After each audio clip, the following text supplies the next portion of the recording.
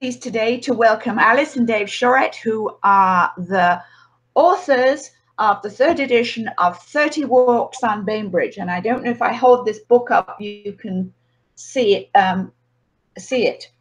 And as Alice has asked me to briefly tell you what kind of walking I do. And I go out and walk every day. And my walking has changed somewhat in the last 3 months. And a couple of times a week, I walk with a girlfriend, and our goal is to walk 4 miles. And we walk all over the island. So I was thrilled to get this book because as I live in Winslow, I have been concentrating more on the south end of the island, and I used to live in Rolling Bay area, so I had done the Sunrise Rolling Bay area walks. I have also looked at your book for years, and I'm thrilled that you're here today to talk about it, because some of the walks on it are different in this third edition of the book. I was at one time an owner of the first edition, but somehow or other, that having moved a couple of times since you published it, it's got lost. I think it got borrowed, and they're so fun that it's hard for people to give it back again. So I'm delighted that you are here today, and you can talk a little bit about your book. And after you've done that, I have some questions. So over to you, Alice and Dave. And please, can you start off by telling us why you did this in the very, very first place? Well, I don't even remember how long ago that was. That was 2014 years ago, 2006. Yeah. So, well, part of it was that when our kids were little, with one of them in particular, walked all the way around the island when he was 10 or 11. And then the other one did a lot of walks too. And he kind of thought, and I was on the park board at the time, and I thought, you know, there's a lot of walks here and people don't know about these walks. Why don't we figure it out? I've also done a bunch of fishing books too. So it was easy for me to think maybe we ought to do this.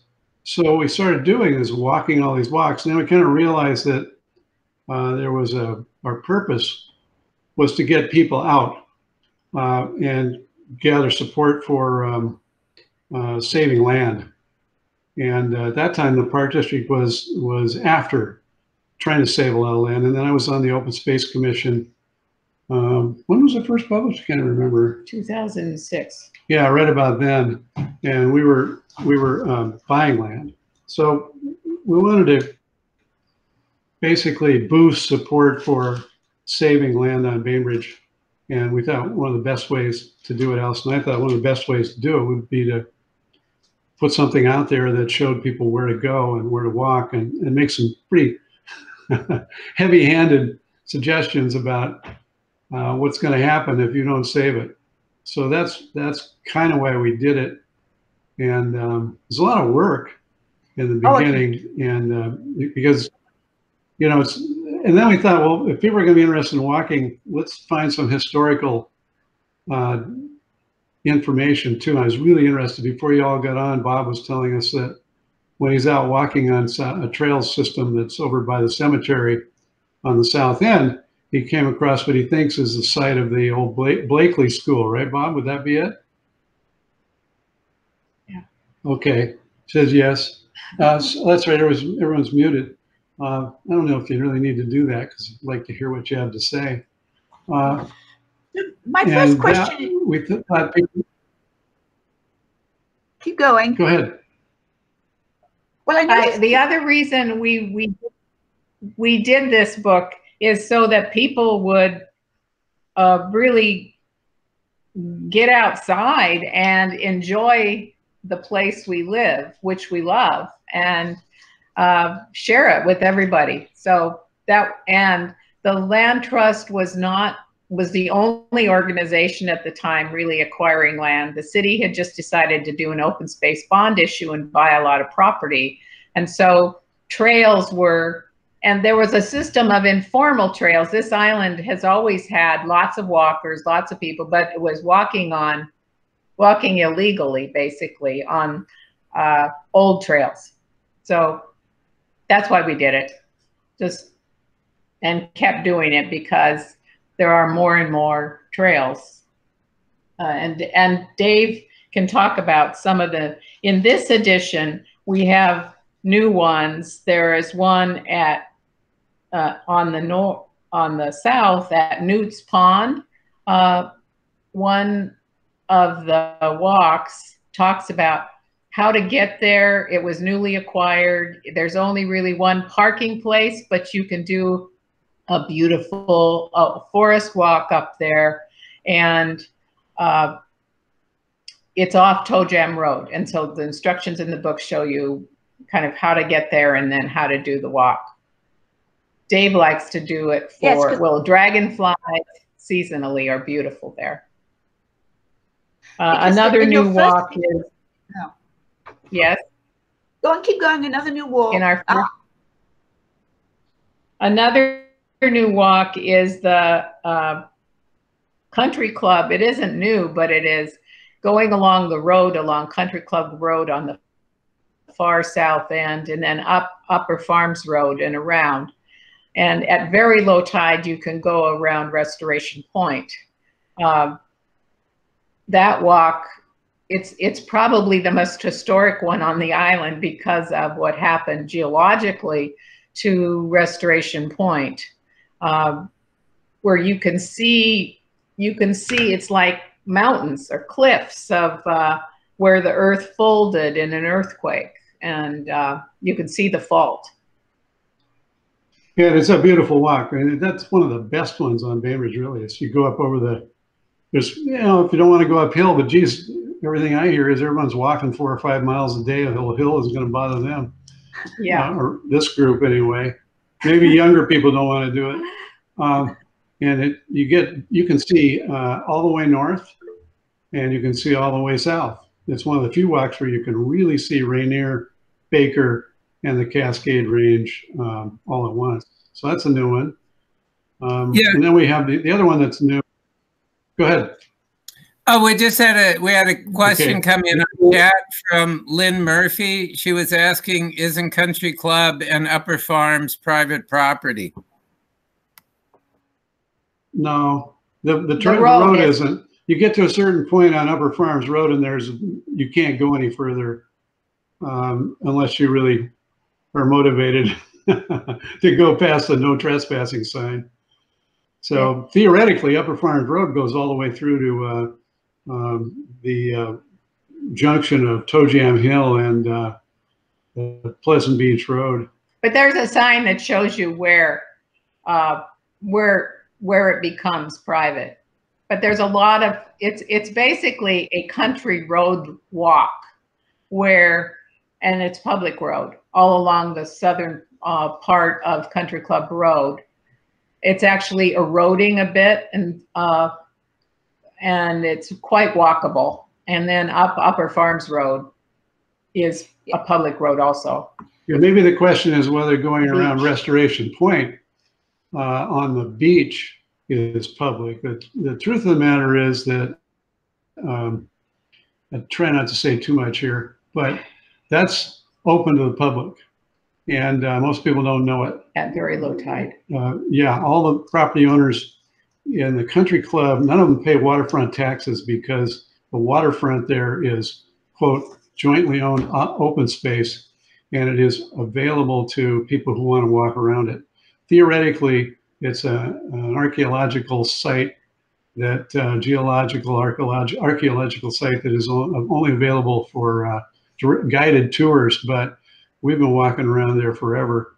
And you want to go at a minus tide. It's a little difficult. You have to get down a bank to get down there, but it's like nothing else around here.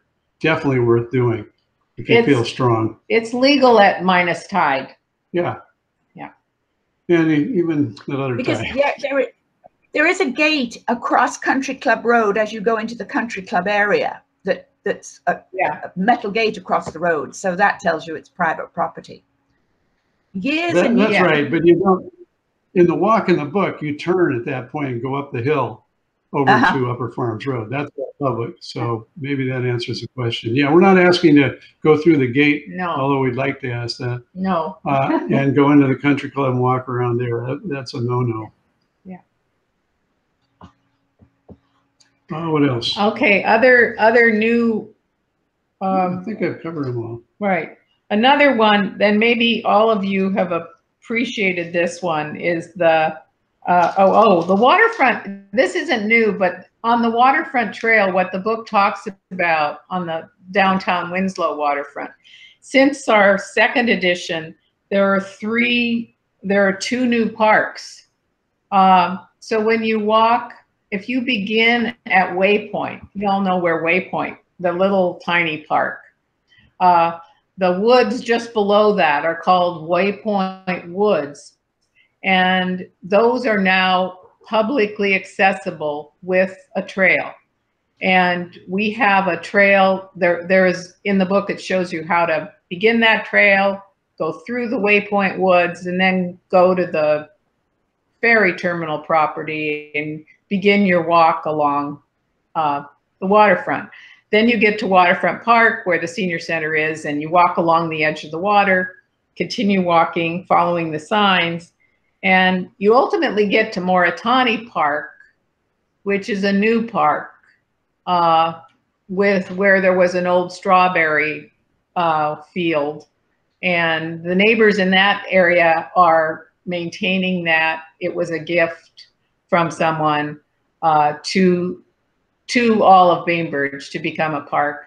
Then you continue along the water to the Cannery Cove Park, and all the way to really to the head of the bay. Yeah. That's not new, it's just. That's just some of the parks are new. Yeah. Who was it who donated that Moritani Park? Glenn and Nancy Haber. It's the they have a name for that. Fletcher Bay Foundation. Yeah. There was a family that did. Yeah, Glenn was the president of the Parks Foundation. I understand that it was. For what it's worth, he was the president of the Parks Foundation. The family that donated the land.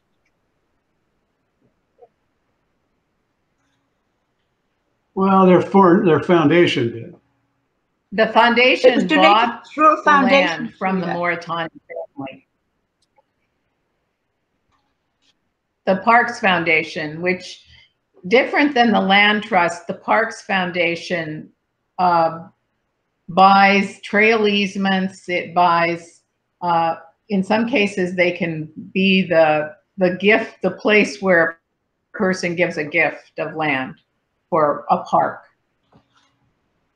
Well, in that particular case, though, the Fletcher Bay Foundation, which is a family foundation of the Habers, bought the park, the Moritani Park, which the city and the Open Space Commission and Land Trust and everybody had been trying to buy for years and years and years and couldn't buy it. That was bought by the Fletcher Bay Foundation and given to the Parks District. So that's how you got it. Waypoint, a little different. That's a 30-year lease. Parks Foundation facilitated a 30-year lease between the Ferry District and the Parks District. So that's the Parks District operates and manages that. It's pretty interesting, pretty neat, because the ferry system had no interest in allowing the public in that land. And I assume a lot of you have been in there. It's got some of the biggest madrona trees on the island. And John Paul Jones, who's the sort of the helping architect, landscape architect on that, has a lot more work to do. But he finds there's some really significant tribal things going on in there, notably the grove of madrona trees. Mm-hmm. So that's another way that things have gotten added to the waterfront trail.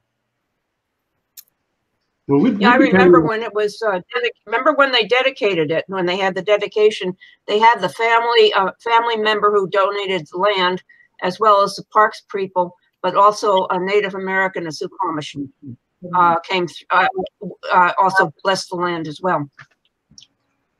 Yeah. Oh, yeah. Yeah, we've had a couple more we've had a couple more questions come in on chat. And also, I have a suggestion. Since like the presentation's kind of informal this morning, do we just want to open it up for questions from people? Make this more of an interactive hour. That sounds That great. would be a good Yes. idea.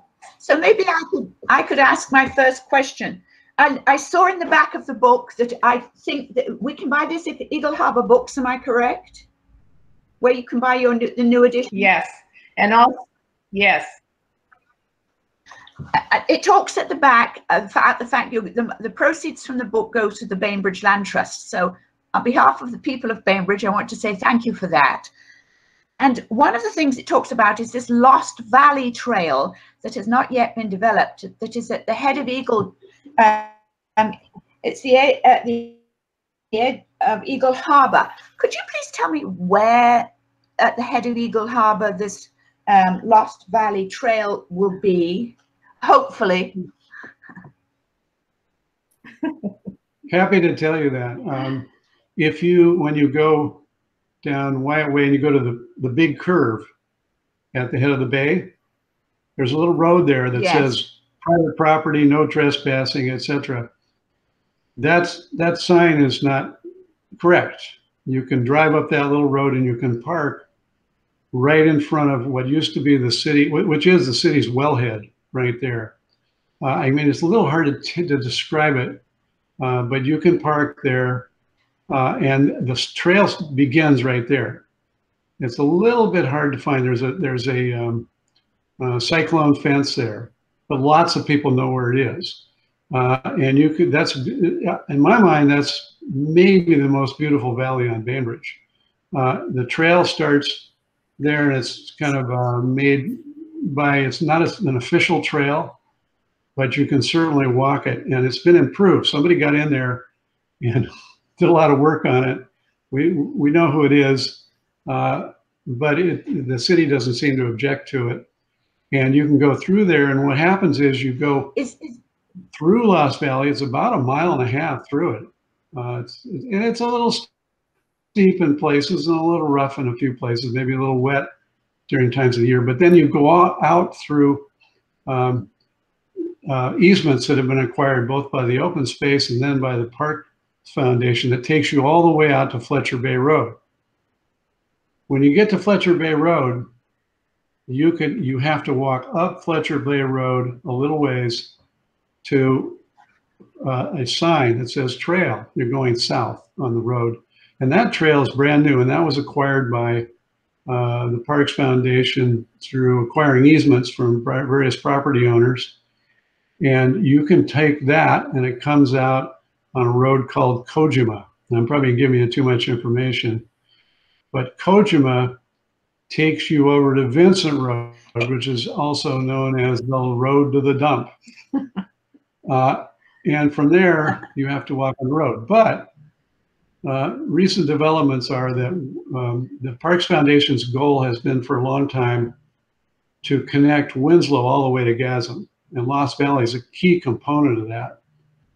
When you get to Kojima, we're working with a landowner there that will connect us, we hope, to city land and then on into Gasm. So it's going to be a big, big deal. But if you just want to go to Lost Valley, there's kind of two ways to do it. You could go and park near Kojima Road, which intersects with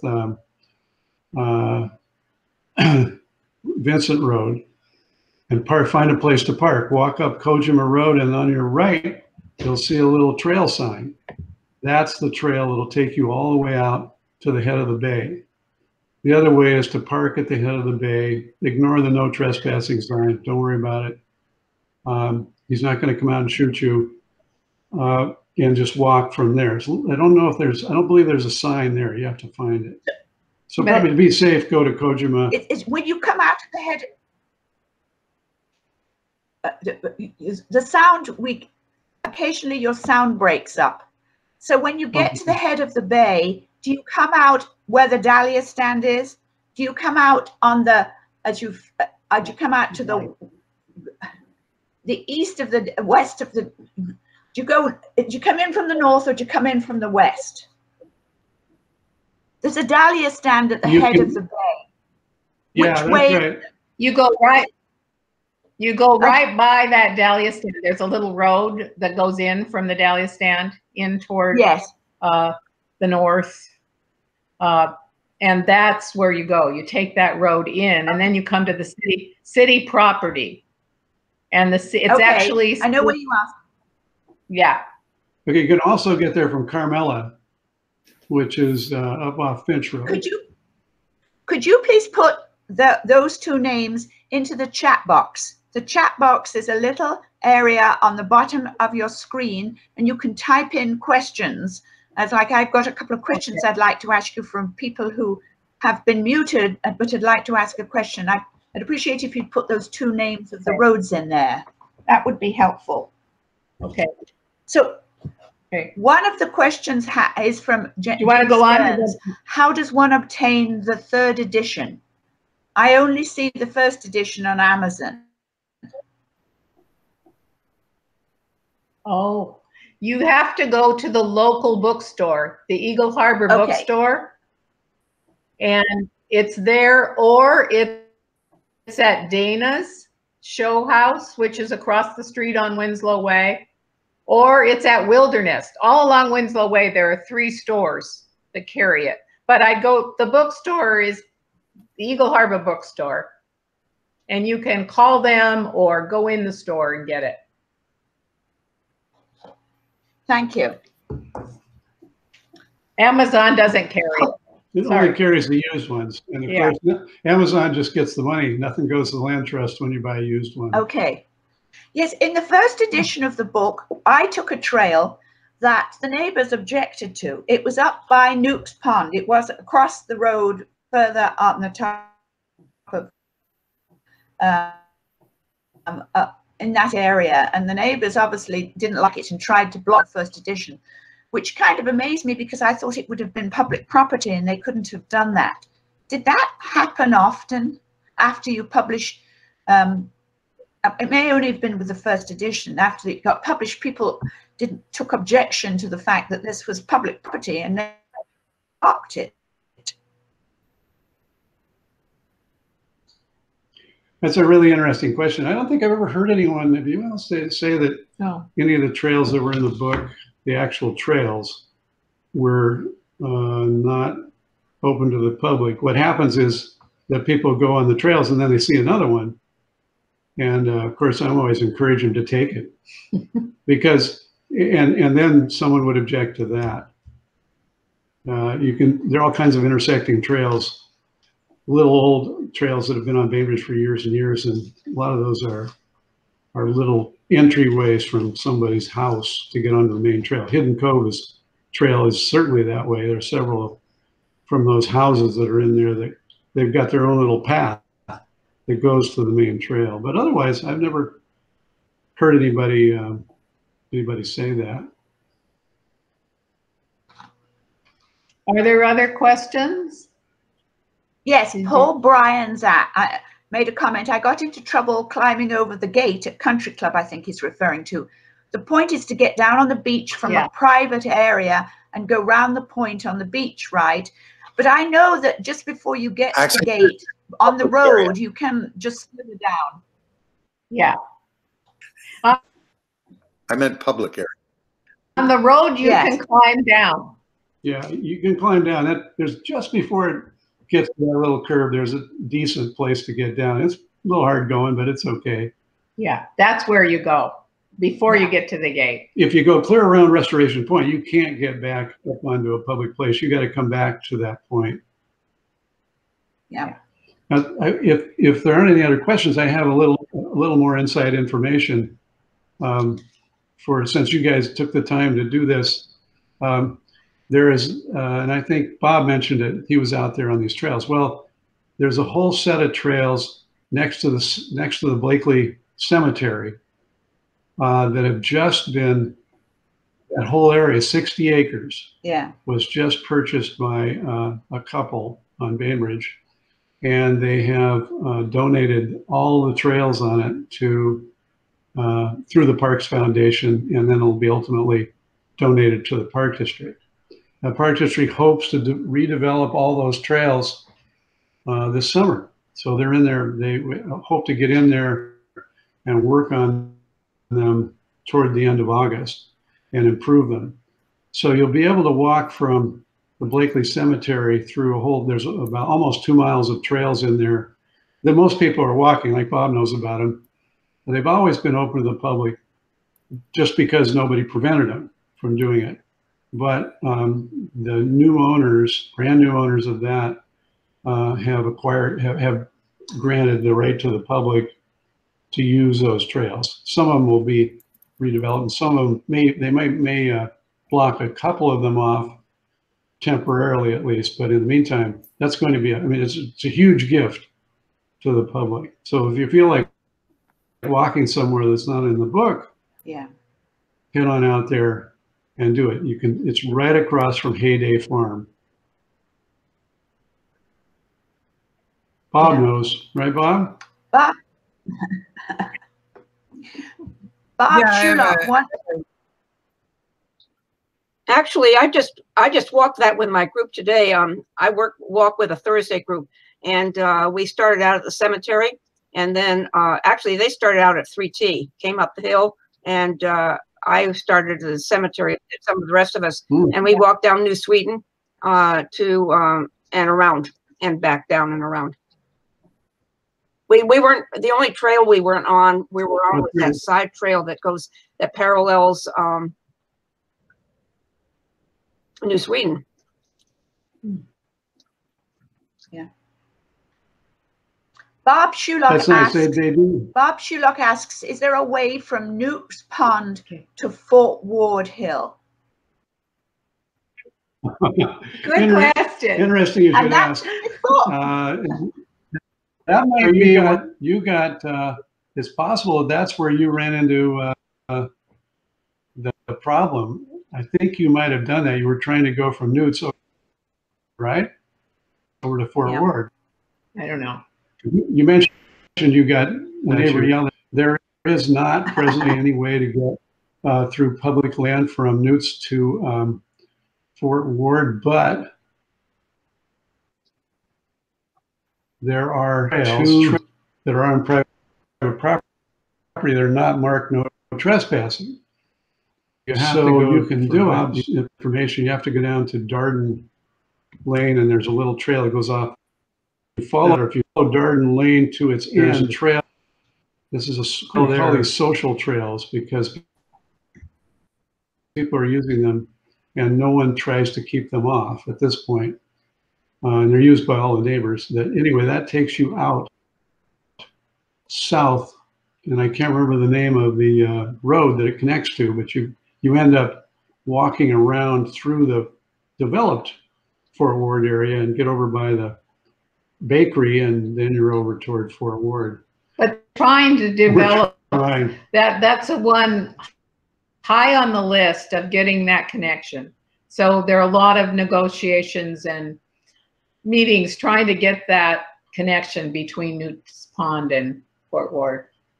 Yeah, I'll just say that we've got 3 out of the 5 necessary links agreed, and it's just, you can imagine this, if you have 5 pieces, 5 sections that you've got to get through to get from A to B, notably from Newt's Pond to Fort Ward.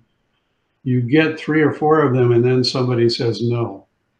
Yeah. And you have to try to go around them, or you have to try to persuade them in the long run to give you that link. So those of you who are out there walking, it's great to talk to people and tell them, gee, it's really great that people are willing to either grant an easement or willing to sell them, because the Parks Foundation is out there to do it. And then the Parks Foundation transfers those easements to the Park District. That's how you get through Lost Valley all the way to Gaza, we hope, for example. You asked what our favorite place to walk was, and I don't know. I've been on that for quite a while and been walking with this Thursday morning walking group. This is one of the old Ron Williamson groups. And my favorite still is Gasm Lake. There's just so many places, lovely trails in there, and so many different ones it's lovely, and go down to the pond, down to the lake and stuff like that. Different times of the season. It's a lovely time to walk. Lovely place to walk. Yeah. And that too is being expanded. I think that is a recent land trust acquisition. There's a whole new area that there's a social trail in there, but there's a whole new area that's going to be open in the next few years once. Yeah, maybe.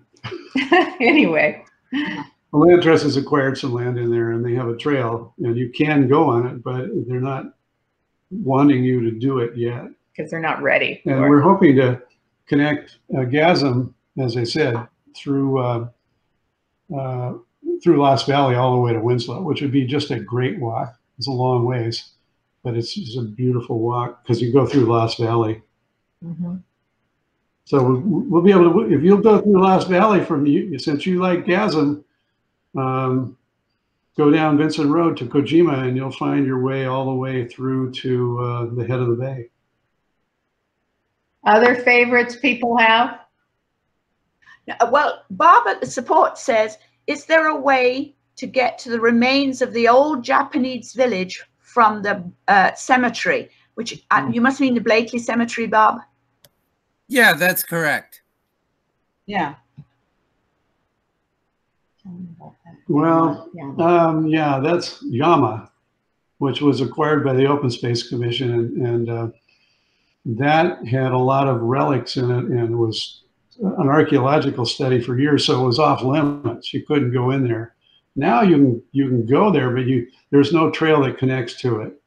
I think that's on the Park District's long-term plan, is to connect Yama to the Blakely Harbor to Fort Ward Trail. You know, when you park across from Blakely Harbor and you take that nice trail that goes up to Fort Ward, off to the left at some point in time, there would be a connection that would go up into Yama. But I think you can go into Yama now if you want to, just to see what's there. I think they've finished. I checked the Park District's website, but there is no trail to it. And it's potentially one of the really great little trips off of when you're walking from Port Blakely to Fort Ward to get in there, because it's such a historic site. There are long-term plans. The Historical Society wants to put in reader boards and put in maybe a whole trail system inside Yama, where you have everybody probably has seen the pictures of Yama. It was a pretty well-developed Japanese village. There's some ofuros in there still in the ground, so it's kind of protected, but I think it's now open to the public if you can figure out how to get there. You can park right next to it on the Fort Ward Hill Road. It's just down in the valley, but you wouldn't know there was anything there, I don't think. Yeah, that's a lovely area in there. I was fortunate enough to be part of the staff on OC for that, for the dig, or a couple years ago. And it was so interesting. It was fascinating. You can go in there, I think, but it's so overgrown. It's not the easiest way to walk. I'll tell you that. Yeah. They haven't abandoned it. I mean, I think they're planning on going back in there again. OC. And with the historical our history museum too, we're involved. When I was taking the pictures for Natural Bainbridge, I got invited in there while they were digging and took a photograph of pots that had just come out of the ground, and one of those appears in the Natural Bainbridge book. So if you want to see something of what it was like, that's in that book. So neat. Paul, would you like to say a little bit about the beach walks? Yeah, beach walks are always a controversial subject, as you probably know. For the last 3 to 4 weeks, I've been posting daily pictures from Bainbridge beaches on Facebook, getting a lot of warm response. And of course, I knew what was going to happen as soon as I started showing these. People say, well, how do I get there? Where is it? And of course, I'll tell you what our favorite walk is for the beach. We're on Arrow Point. So we go to Beach Drive, which we call Beach Driveway because it's just a little gravel driveway. It goes down to a very nice set of stairs onto the beach. And on either side, of course, it warns you in detailed language about the private property. So you've got a width of a few feet that you're supposed to confine yourself to. But if the tide is out, we'll go down toward the water and walk all the way to Skinner Road and come up on the Skinner Road and then come back through the park. It makes a really beautiful loop. But of course, if you're at Skinner, there's also signs on either side saying, you know, private property, do not trespass. And I know from my wife being on the road ends committee some years ago that the legal situation is very mixed on the island. I mean, some people own their beaches, some don't. Some are preserved, some aren't. Some people care, others don't. So there's no generalizations you can make. But my own rule of thumb thing is make sure the tide is low. Don't get near their houses. Don't sit in their lawn furniture. Don't discard garbage on their beach. You see somebody smile and wave, and you're usually okay. I had an interesting encounter when we got to Skinner last month. There's that big brown house that is quite a mansion that's on the south side of the Skinner Road end. And the woman that has moved in there only a couple of years ago met us, and she was delighted to see people walking. And I said, well, I just posted about this road end. You may see more people coming by. She said, that's fine. In fact, a couple of girls showed up and sat on the bench while we were there. She told me that she was told by the real estate agency that the previous owners had sold the easement for the road end walk there for $1 to the city. Well, I said, well, my memory was that the people on either side of that were fighting in the court to keep that road end from ever being opened. So my guess was, and I'd like to see if you know anything about this, that I know their case got rejected. The road end was established. They built these huge spike fences 10 feet tall on either side. But then the place has changed hands. And I think what happened is new owners came, the fences are already in place, people are using the access, but technically it's still their property. A lot of people don't understand the difference between having an easement on something and owning it. And I was thinking, if I were in that position, I'd say, I'm paying income tax, a property tax on something that's on the other side of my fence, which the public is using. Why do I want that? I'll sell it to the city for $1 and lower my property tax. Anyway, that was my guess at what might happen. Yeah, I think I can answer that question. That actually is the road end you're talking about that was fought for years and years is at Fletcher Bay. I know. On the south side of Fletcher Bay, and if you go there, you're talking about real hostile signs. They're still hostile, but you can get on the beach there, and of course at low enough tide, you can go either direction a ways. You can actually walk all the way to, Battle Point from Fletcher Bay when the tide's low enough. You can actually cross the mouth of Fletcher Bay, believe it or not. Now, there's water always running out of there, but it's got to be a really extreme low tide. The one that Skinner Road in, that has always been a legitimate road end. The people do not own, the adjoining property owners do not own those road ends.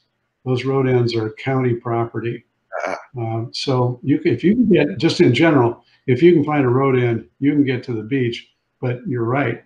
If you want to go either direction and go for a long walk, you're way better off at a low tide. Just to mention, I think the best low tide walk on Bainbridge, aside from that one, is from Fay Bainbridge, which is obviously a legitimate entry anytime at a very low tide. Like I always consider it has to be a minus. all the way to Rolling Bay. If you don't go in Linus and tide comes in, it starts getting pretty rough toward Rolling Bay. But the rest of the way, it's just sand all the way. It's beautiful. It's warm, and I think it's a good 3 miles or more one way. We like to do that every year if we can. That's a good tip. So many great beaches. Rough beaches. On the walk I was talking about can get really rocky and hard on your ankles. But if you get a low enough tide, you get down below the rocks, you're on sand all the way. Yeah, that's a lot of that on Bainbridge. Another good one is if you're into beach walks, is go down North Street, that road end. And there's a little bit of parking just before you get to the actual road end. There's a pretty nice trail down to cement bulkhead, and then there's actually somebody carved steps into the rock down there. It's really cool. And you get down there and you can go all the way across the front of Merton Cove over to Skiff Point. It starts getting rough at some point over there. Or you can go the other direction to your right all the way out to Yomalt Point. That's a great one. Yeah. You don't see that many people on that one, but that's public all the way, both directions. Well, as Paul says, at low enough tide. But you can get a map of all the road ends on Bainbridge Island, aren't they? Yeah, the city has a website. So. Lynn Murphy makes the comment. She loves the cross island walk through the Grand Forest water edge to water edge, although steep on the west side to beach, if I was still on the correct trail. Is Lynn still with us? She wanted to know if she was on the right trail. So Lynn, can you unmute yourself? I've lost you.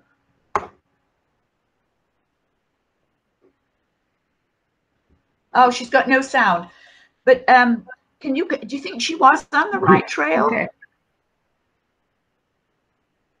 Well, I'm not sure. I need a little more detail. You start at the, where did she say she started? She walked through the Grand Forest water edge to water edge, although steep on the west side. I'm not very certain where that is.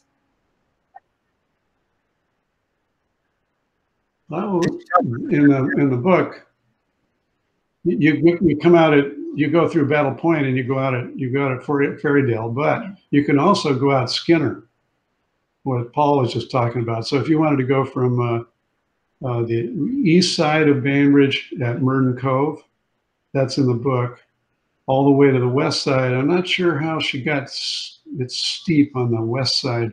She probably got off maybe got on somebody's property. I'd like to know where it is. Sounds kind of interesting.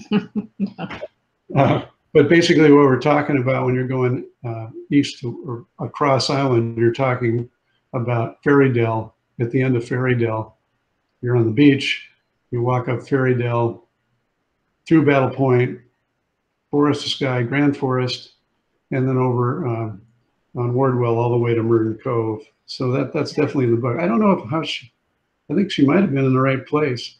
I would also say that another goal of the Parks Foundation is to go from Meigs all the way through to Grand Forest. It's never been accomplished. A few of us have slogged through and tried to do that, but that's another way, going to be another way at some point in time, because the Parks District has got a permit to go through Meigs at the north end and connect up to the Wildlife Corridor, which is owned by the Land Trust. Land Trust has agreed to put a trail through that, and it'll come out at the northern part of the Grand Forest, and then you can go all the way across. So if you're looking for another route, we might all be gone before it happens, but we're hoping for it. Won't some of that be boardwalk? It's awfully wet. Yeah, A lot. To be exact, 242 feet from the Wildlife Corridor over to the Grand Forest, and then in Meigs, probably another 200 or 300 feet would be boardwalk. It would be beautiful. It is gorgeous. Almost no roads the entire route. I wanted to say something else about the Fairy Dell, if you don't mind. We live right across the street from it, so we're in there all the time. And it wasn't until this summer, when there was a very low tide, that I walked out and saw the remnants of the old piers from the ferry dock that used to be there. And there were about 8 of them, at low tide. And I took a photograph and I posted it and everything. But we also have a historic photograph of the old Fairy Dell ferry dock with passengers waiting. It was sold as a greeting card. Great. And we have it framed up in our house. So I put that all together in a post on Facebook and got people interested. But people are always looking for historical things, and that's one that's interesting. Yeah. Well, that goes in the next version. Yeah, we'll do that. And the other thing on that trail, and we do mention it in the book, is the old Bill Taft tree, which doesn't have a sign by it, but it's almost at the bottom of the trail, just before you get to the beach, up to the west, to the left as you're going down. The tree is huge, and you can't really get up to it, but it's the biggest. At one point, it was the biggest Douglas fir in Puget Sound, and they had church services there. They had the people coming on the ferry boat would come over and gather around this magnificent tree. So it had its top was blown off, so it's not as tall as it used to be. And the fun part of that for me is that it was named the Bill Taft tree because it was so big, and President Taft was very yeah. And I found there was another tree in Oregon, which was also called the Bill Taft tree for the same reason. Okay. Other people have questions or things you'd like to Lynn Murphy did say, I did start at the Wardwell Merton Cove area. There was a trail to the west end and the others were there as well, but it was very steep. So that's why she was wondering if she was on the right trail. Wardwell Merton Cove. There was a trail on the west end, and the others and others were there as well, but very steep. That might be the trail going into the Grand Forest from Wardwell. Yeah. It's pretty steep. Yeah. That is steep. Yeah. Yeah. Has anybody else any questions or would like to comment on their favorite walk? I think our biggest excitement is about what we've been hoping for a long, long time is this going through Meigs Park on Boardwalk, then connecting to the wildlife corridor that the Land Trust has now by Boardwalk and up to the Grand Forest. Yeah. That is a really exciting one, and it probably will be another 5 years, do you think? We're hoping for 3. But the Lost Valley Trail probably will happen in the next couple years. Yeah, the city it's complicated, but I think people will be able to use it. If we make the connection to GASM, you'll be able to do it. Another one that just happened, if you're on the STO, the cement trail that took so much heat when it went in, there's a donor who's been fixing it up, and it's really getting to be kind of nice to walk on. And what they just did is they just made a connection to the John Nelson Trail, which is just north of Vineyard Lane. So you can, if you're walking on the STO, you can take that little loop through North Vineyard Lane on the John Nelson Trail. How many? I assume some of you have been on that John Nelson Trail. Has anybody been on the John Nelson Trail? No. It's a beautiful approach to the ravine, which is the Winslow Ravine. Got a hand up there. One hand. I see Sheila. Bob, you must have been there. Paul has. Yeah. And Paul's been there. So where do you get on the John? Okay. Yeah. Well, now, Yeah, How do you I haven't been well, for me. Okay. You go to Vineyard Lane. yeah, you go to, well, you can either walk from Winslow Way north on the STO, you know, which is the Seattle, or the Sound to Olympics paved path. And if you do that, they've done a lot of landscaping on it, and there are flowers that bloom there now off and on. And believe it or not, there was a flicker nest right over the top of it at one point in time. And about halfway through it, or 3/4 of the way through it, you go over you've gone over the Vineyard Lane Bridge, and you've gone past the intersection where you go up the hill to Vineyard Lane. There's now an entrance to John Nelson Trail, and it's beautiful. That trail in the ravine is really nice. Everyone hopes in the long run that we might be able to acquire the 10 acres that are in the ravine. They're owned by a property owner near Ferncliff. And then you would be able to walk through the ravine all the way to TNC, or not, to Ace. There's already a little trail from Ace that goes to Deercliff. And here's yet another one. When you walk the STO, after you get past this little entrance to the Nelson Trail, you keep going, and just below, just before you get to McDonald's, there's a little connection that will take you through the woods behind Ace all the way over to Ferncliff. We're working on that one too. So I got a lot of things going on. That's brand new. It just happened like in the last 2 weeks. Yeah. That work. We're getting started doing it. Yeah. So we're hoping we want a trail for everyone's backyard if we can do it. Not to scare anybody. So if you've got ideas, if you know of other trail possibilities, keep in mind the Parks Foundation and the Parks Department, the Parks Department itself is always looking for connections. And I'm sure some of you are intrepid walkers, know about these little social trails that go from A to B. And in fact, the city and Parks District has made a map of every one of these social trails they know about, and they would like to acquire as many of them as they could, in particular those that are make major connections between Park District trails or other trails. So I'm your guy. Get a hold of me if you know about them.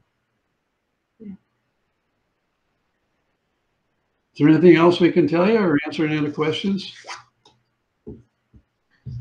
Sheila wanted you to know that the tree from snow falling on cedars is on the Ferrydale Trail too. And Brian's favorite walk in the new edition is the M&E Farms walk. And I have to agree with him on that. That's mine too. And Lynn Murphy says she's been exploring the Clear Creek Trail system in Silverdale, which is another fun day. And I like going to Port Gamble. And there's the new trail system at the new parks on Heritage Park that's got a paved systems there. Bob Sherlock says, one of the really nice ones is you go up Big Valley, and there's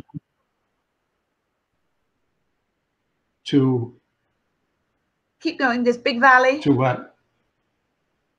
Big Valley, yeah. You drive up Big Valley, and you're about halfway through, and off to your right is this little trailhead, and it goes up through an old homestead. Maybe some of you have been on it. And it's beautiful, really, really nice, and goes up to the top of the hill. You can't get any views, but then the trail continues on in 3 or 4 different directions through the Heritage Trail system. That's a really nice one. And thank God, geez, I mean, what they did in North Kitsap is just amazing. How many 1,000 acres they've saved and how many miles of trail in there. It's just really inspirational. Yes, Rob Gelder, who is the county commissioner, talked about that about a month ago when he was on this program. Yeah. Bob Shulock wants to know, how does one get a map of the social trails? Is it on the Park District website? No, they wouldn't. I don't know if they're going to let you have that map, but I do know that, I mean, I worked on this myself, because they got all the really bad boy, notorious off-trail walkers together, and bad girls too, by the way, who are always going off somewhere they're not supposed to be going. But and there is a map they put together. How do you get it? Well, Bob, you're just going to have to get a hold of the city somehow or other, because they've got it. But a lot of those social trails are not marked, no trespassing, so you can go on them. I'm sure we all do all the time. And you should do that, because if trails are used enough by people, the public's reluctance to give them up to development is strengthened. And also, one of the things you might know is that now a subdivision, any subdivision of 3 or more lots, and I'm probably going to get this wrong, if there is a trail connection possible through that subdivision to 2 existing trails, the city makes them do it. It's an ordinance that the city passed. It's one of the really good things the city has done. It used to be the planning department would say, "Oh, you're gonna put this development in. Well, we'd like to have a trail through it that connects to this street or that street or this trail or that trail." And most developers would do it. But a few years ago, one of them just said, "No way." And the city was unwilling to take them to court because they were afraid that the voluntary developers who are willing to do this wouldn't do it anymore if they realized they didn't have to. Then they passed this ordinance. And this ordinance says, in effect, if you have a piece of land and there's a trail or even a connection to a trail on one side of it and there's a connection on the other side, we're going to see to it that you have a trail going through your subdivision that connects these. And that's a great thing. But again, it's sort of a matter of the public emphasizing the necessity of connections. Yeah. Well, I want to thank, if there are no more questions, I want to thank everybody for coming today. And I want to thank Alice and Dave for all the hard work they've done to help the Land Trust on Bainbridge. So please go to your local bookstore. Buy the book. We also want to thank Paul Bryans for all of his photographs in this book. So there was a team effort.